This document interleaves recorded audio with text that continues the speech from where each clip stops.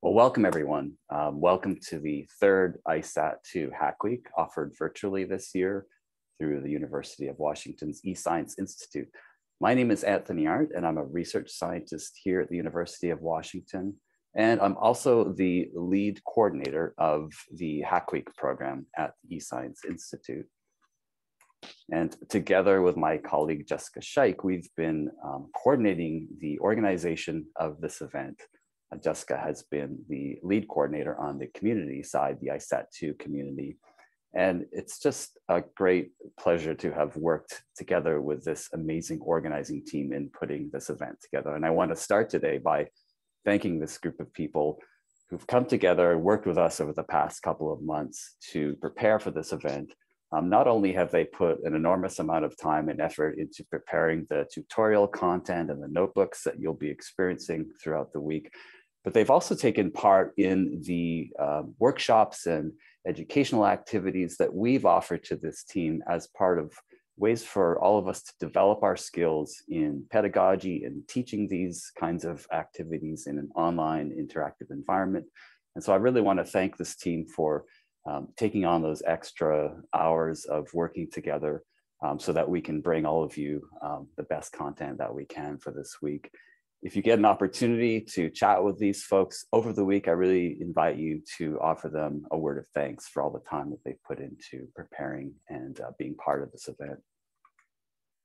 I also want to thank all of you for taking time to come together today, taking a week of your time. We're aware that this is a big time commitment, but we really think that this is part of our effort to come together, set aside time to work collaboratively, work in small teams, and really advance our science and our ability to work with ICESat-2 data. So I really want to thank all of you for being here. And one of the ways that we can get to know each other a little bit more in this virtual environment is by some networking activities. So a little bit later in this session, we're going to be inviting you into some small breakout rooms if you feel ready to get into these small rooms and share a little bit with each other. We invite you to do that. And as you may have seen on Slack in advance of the event, we've invited each of you to complete a little slide that tells us a little bit more about yourself. So if you haven't had a chance to put that together yet, that's fine. If you have a moment now, this would be great time to maybe prepare a little bit of text and throw it into a slide on our shared slide deck. The way you can do that is you can connect to these the slide deck that I'm showing right now, and I put it in the Hackweek 2022 channel, and all of the links, including this one here, to the This Is Who We Are deck are linked from the slide deck that I've shared. I want to thank the sponsors of the ICESat-2 event. All of the Hackweek program design came out of some funding from the Sloan and Moore Foundation offered to the eScience Institute in the early development of this work. 2I2C is a nonprofit organization that we are partnering with this year to deploy the shared computing environment that you'll be working on. And we also have some cloud credits from Amazon Web Services. And then I really want to thank the ICESat-2 mission and the NASA Cryospheric Sciences program for their generous support of these interactive workshops. They're really prioritizing this community building and development of shared libraries so that we can advance our science with ICESat-2. I know we've all become probably experts at working in Zoom over the past couple of years, but just a little bit of bookkeeping and logistics to get us started here. If you haven't done so already, I invite you to go in and rename yourself in Zoom. This is one of the several ways that we're just trying to build a bit of that social fabric and connection that's a little bit more challenging in this virtual space. And having your name with whatever way you'd like to be identified helps us do that. So you can do that by clicking on the participants button and going to your name, clicking more, and then renaming. So you may want to include your pronouns, you may want to include your geographic location, whatever you prefer. And I'll just send out a quick reminder to our organizing team. If you can also put the admin after your name, this is a way that we can signal to other folks who are participating that you can reach out to that person as part of the organizing team. You'll notice that in Slack as well, we have the words admin after our names to indicate that we're part of the team that you can come to for help. We have disabled Zoom chat because we want to prioritize all of our communications over on Slack. We use that for direct messaging and communication throughout the event. And the main reason for that is that Zoom chat can get a little bit hard to follow. Everything on Slack persists, and what's great is that you can go back, maybe somebody asked a question that is something you're wondering about as well. You can go up the feed and see that and see what the answer was, and we can kind of work together that way. So there are a lot of ways that you can give and receive help throughout the Hack Week. We'll be using Slack for that, as I just said, and here's a link to the channel that we encourage you to use for getting help. For all the tutorials, we're going to put all the help feeds into a one channel called 2022 Hack Week Help. And for that, when you have a question, this will be even live during the tutorial. We welcome any questions that are happening because we'll have helpers standing by to answer questions that you may have for the content that's being presented. And what we find helps is if we can put the questions into a thread, or the responses, I should say, into a thread. So here's a quick example. If somebody asked a question, having trouble unzipping a file, this is the zoom in of what the thread button looks like. If you're the first person responding, click on that thread, and then you can see we can keep a nice organized response to that particular question that can be added to over time. So not only asking whoever may be part of the organizing team and the helpers to respond to a question, but if you're a participant and know how to help this person out, really encourage you to do that as well. And this is all part of our goal of creating this peer learning and connecting with one another to share our knowledge. So that would be something that we really welcome as well. Another channel we're going to use is called tutorial prompts. At the throughout the various stages of our tutorials, the tutorial leads will be having a couple of questions throughout just to keep us engaged and connected. And again, we encourage you to use a thread for that. So here's an example actually from one of our workshops prior to this event that we were doing, and we asked a prompt and then had some responses in a thread. And we'll have reminders about the location of each of these conversations as we go through the tutorials through the week. Another way that we can build some connections and get to know each other is by updating our Zoom, I should say Slack profiles. And here you can go in and edit your profile if you haven't done so already, put your name, pronouns, whatever way you'd like to be identified. And a picture really helps too, that we can put a face to a name and get a little bit more connected on Slack. A word about accessibility, please don't hesitate to reach out and contact one of the organizers if there's any way that we can make our content more accessible to you. All of the tutorials will be recorded and shared on our institutional YouTube channel. We do that as quickly as we can. It takes a little time to get that process. We will also be enabling captions throughout the tutorials. If there's any other way that we can help you reach our content and be connected with our content, please don't hesitate to ask. I said this at the start, but we will be recording the tutorials. We have asked you to complete a media release form. I think Jane sent those out a couple of weeks ago on a Google form. This is just sort of the legal requirements. We do use images and other content for our promotional Hack Week material. If you'd like to not be included in that, you can indicate that in the form, and you can also turn off your video during the tutorials would be another way to do that. I'm going to hand it over to Jessica to continue the introductory session here. Jessica, would you like to share the screen, or would you like me to keep advancing? You can go ahead and keep advancing. Okay. Hi, everybody. I'm Jessica Scheich. As Anthony said, I'm one of the co-leads. I'm the community co-lead organizer for this ICESat-2 Hackweek. And I'm currently hailing from New Hampshire, where I'm a research assistant professor at the University of New Hampshire, as well as part of the University of Washington eScience Hackweek team. So Anthony touched on this a little bit already, but we just want to make sure that everyone keeps in the back of their mind that we understand that this is a very energy intensive way to interact. and virtual, and by being completely virtual, a lot of us are still in situations where we're working from home. Video fatigue is real. You may have interruptions. We understand we're all in similar situations, and we just want to make sure that everyone feels like they have permission to step away or not feel like they need to apologize when those interruptions and situations happen. And so now that all of the, or a lot of the logistics is out of the way, we can get excited about Hack Weeks. What is a Hack Week, and why are we all here? So Hack Weeks are interactive, participant-driven events where we aim to create a welcoming space for everybody to learn new things, build on their skills, practice working in small teams, and do some networking. So to do that, we have a couple of goals that we've outlined that we aim to keep in mind throughout the week as we're interacting with one another. We aim to foster a sense of belonging. We aim to gain experience in conducting data-intensive research.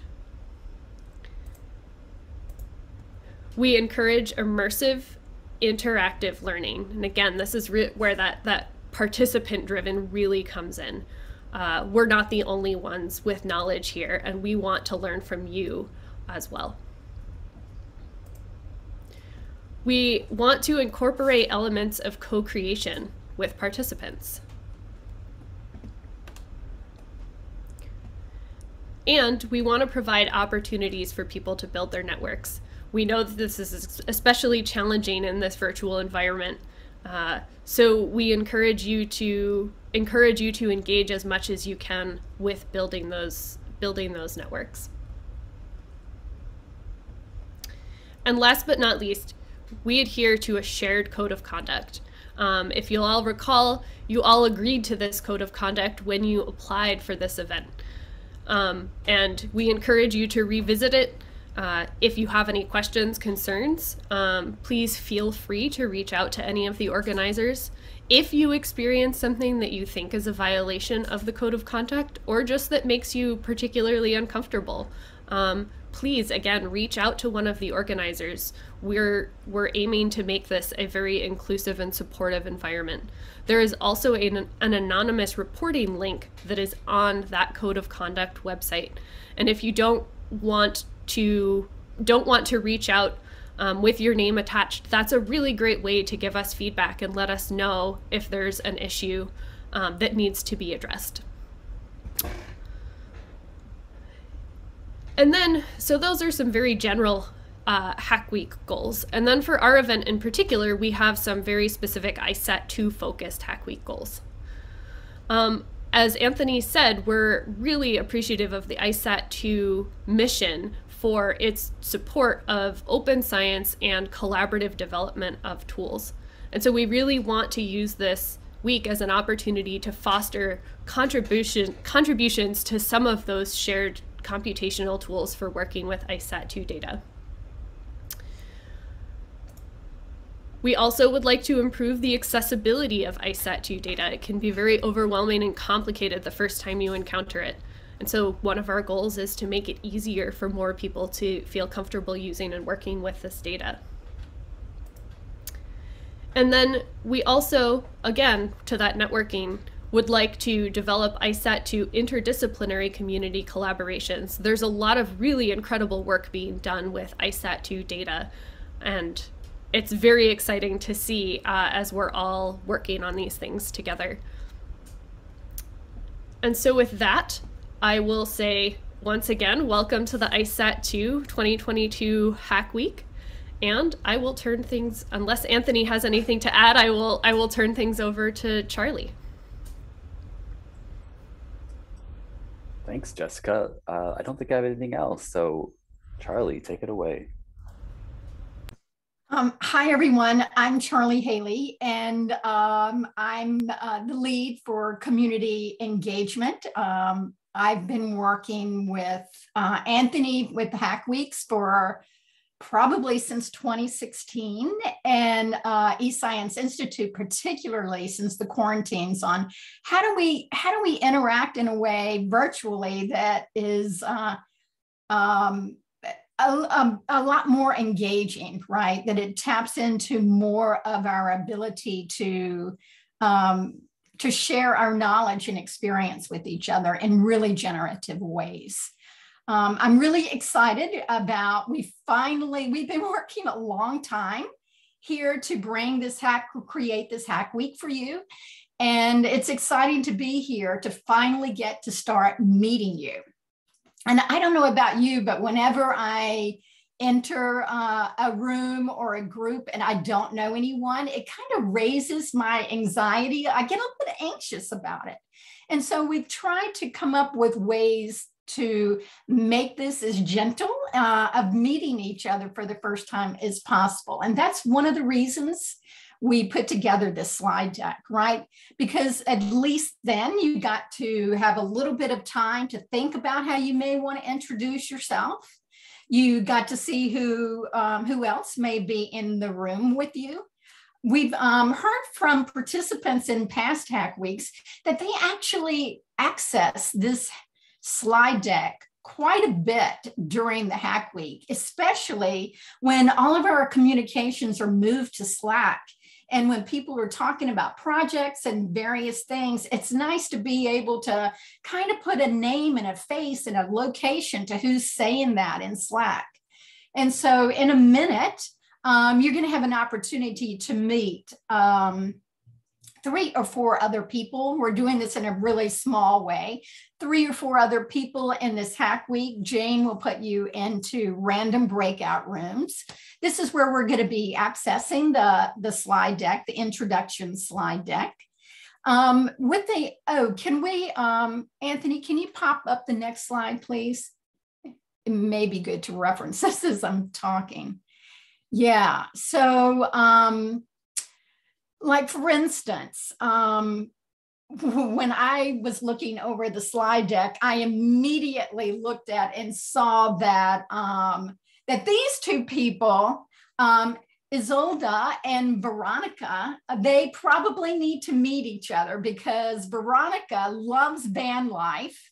You know, how fun is that, right? And Isolde, she's wanting to get into or explore van life a little bit. So those 2 should probably, I'm imagining if they bumped into each other, they'd have a lot to talk about, right? So that's just a fun little fact. I hope I didn't embarrass you too much by putting your slides up here, but I thought it was fun.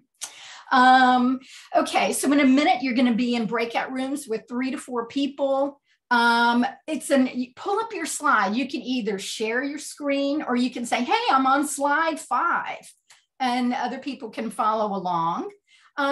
It's an opportunity. You'll have about 3 or 4 minutes each to talk, introduce yourselves to each other.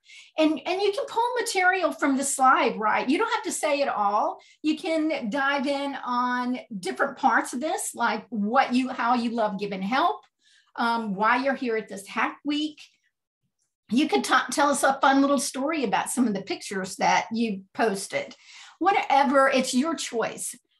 So you'll have maybe up to 4 minutes to meet each other. You don't have to take the whole time, but please don't go over that because you want to be really aware that while you have 20 minutes in the breakout room, you have to share that time with each other. If you have time left over, it might be fun to just start asking each other questions. Be curious about some of the information or something that they've shared. I think have I covered everything, Jessica and Anthony? Naomi. Could we get the link to the slide deck pasted into Slack just one more time? Absolutely. Yeah, Naomi, I just did that actually. It's in the 2022 Hack Week channel. Oh, excellent. Yeah, thanks. Thanks for asking. Okay, let's see. Oh, I guess the other thing is if you don't have a slide, haven't had a chance to do it, no worries, not a big deal. You can just speak to some of the things that we've been asking about in the slide deck. And if you're not quite ready to go to a breakout room yet, just don't accept the invitation that Jane gives you to go to a Zoom room. And with that, Jane, I think we're ready.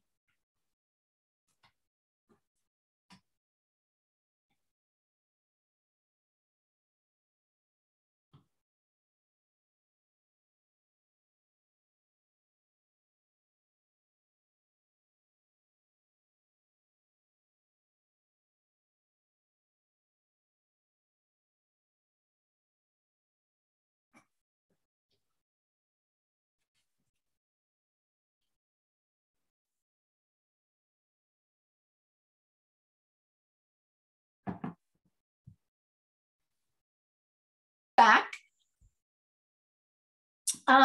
Let's see. Anthony, can you share the slides again? Yes, here we go. In the next one, where one of my favorite shows, I've got to,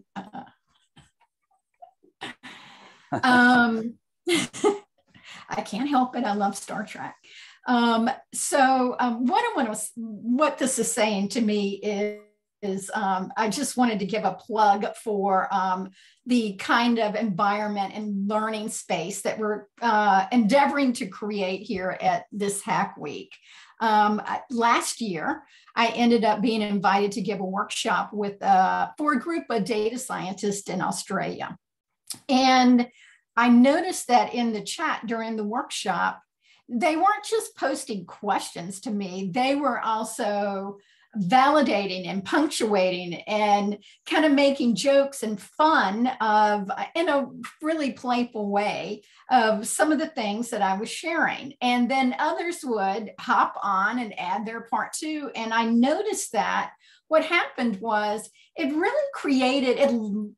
lightened things up. It's put a lot more spaciousness in the information that we were sharing because we were having fun playing around with it, right? And it kind of helped to break the tension of learning new material and delivering new material.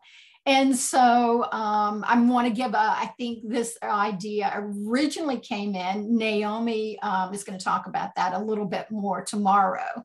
But basically it's like, we're all here, many of us, it may be the first time that you're at a Hack Week. It's a completely new experience. We've heard from past Hack Week participants that by the end of day one, by the time you've heard some tutorials and you're being asked to be in project rooms and you're meeting new people, it's a lot to take in. And so, so we're trying to lighten up that environment. Many of the tutorials that are being offered this week, they're certainly, it may be the first time they're presenting a tutorial at a Hack Week, but certainly the first time they're presenting that particular tutorial. And so it's for both sides, right? For both sides, the people that are presenting and the people that are participating, taking in the information, it can start to become a little tense. And so I invite you in the Slack channel, either the Hack Week Slack channel or the Hack Week 2022 Hack Week Slack channel, when people are presenting, to not just put in, I mean, questions are great because it's horrible to talk to a room full of crickets. So questions are great, and punctuations and high fives are really awesome. And it helps to create a great environment for us to learn in. Next, I think before I hand it off to Tom, I want to talk a little bit about how we've designed the coffee breaks every morning and why we've done it this way. Jessica talked earlier about Zoom fatigue, and we all know it is very real. I know when I've spent all day on a computer, I feel like a walking head. I feel when I leave, I feel like I'm disconnected really to my body and my surroundings because I'm so immersed in what I've been doing. And it's really, if I'm just connected from myself, it's going to be hard for me to connect to other people when it's time to collaborate, or even it kind of dampens my ability to take in and integrate new information. So, and a lot of times, even if we're given a break, we're not, we're checking our email, or we're putting the laundry in the dryer, right? It's not, we're not really coming back to ourselves and relaxing at all. So we designed, it's an experiment that we're doing the first time in a hack week. We invite you to try out this experiment with us. Of course, it's by invitation. And if you don't want to, that's fine too. But at the beginning of every break, for 5 minutes, we've got a practitioner, someone that teaches Qigong, and she will lead us through a 5-minute movement activity to help pull some of the energy that's in our head and distribute it through our body and help us connect back to ourselves. One thing that will make this a little bit easier is that when we do this, we will cut off everyone's video and your mic so no one will see what you're doing. So Heather will come in, I will briefly introduce her, and then Jane will cut everyone's cameras and mics off, and just stand in front of your computer and go through the movements with Heather. And then after 5 minutes, you've got a 10-minute break. And of course, if you don't want to do it, that is fine also. But I would encourage you to try it out at least a couple of times to see if it makes a difference or not. And with that, I think I am ready to hand it over. Does anyone have any questions about any of that? Okay. Okay, here we've got something.